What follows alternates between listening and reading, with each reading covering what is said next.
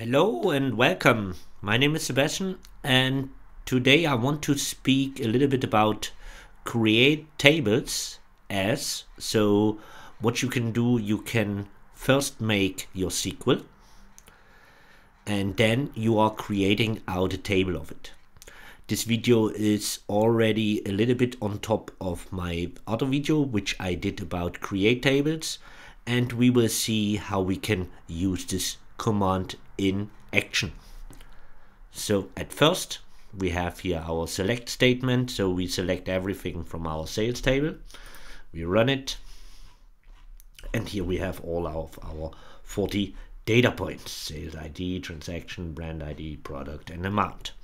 And in practice it could be that we want to now join this with something. So we will select everything from sales, name it sales table A, come on, and then join or left join, doesn't matter. And now we do the, let's see, we will do the products, yeah, products table B, no, again on a dot product ID is equal to b dot product ID. So when we run this command, so we would have now here a big table, sales ID, transaction. We will do some alterings to this, so we just want the transaction date. Best is from a dot transaction date, so as it comes from table A, from our sales table, then the a dot amount, and from our products table we want the product name and the category. So let's run this shortly. There it comes, amount, product names, category. So we already joined now both tables. In case you have now a lot of data, because we just have here 40 data points, in case you have a lot of data, you already saw it, it takes a while.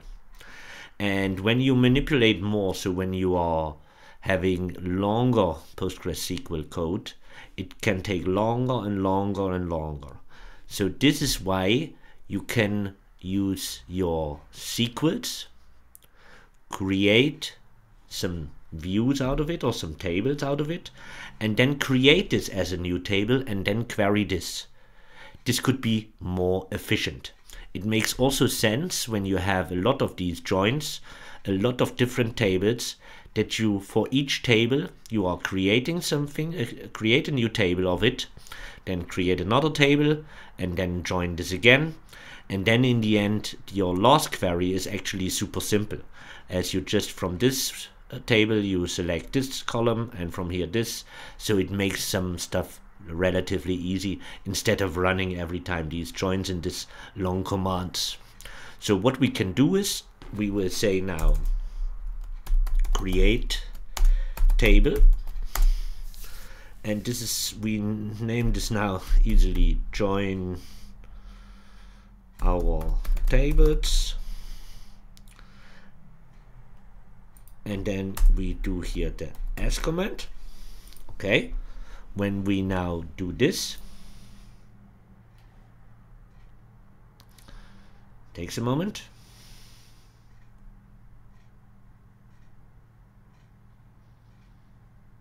Takes longer than I thought, actually. What's going on? Internet.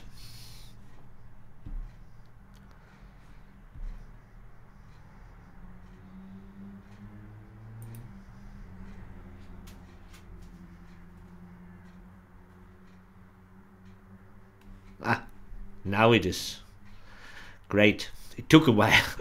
So we created the table, join our tables in the select, and then we can select just what we do, the category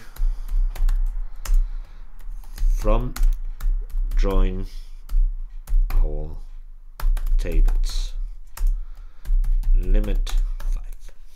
Could be it will take a moment now, as you saw. This creation or the select took a while, but no, there we have it. So we first created the table,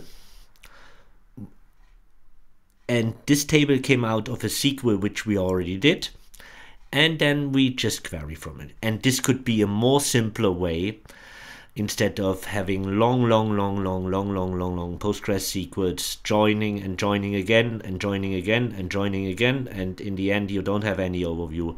Better is it to create some tables, and then the last SQL is actually that from all your created tables which you've done before, customized for your goal which you want to achieve, and then query from it. Nice. So I hope you learned something, and please like and subscribe, and I hope you will stay with me for some new videos. Bye.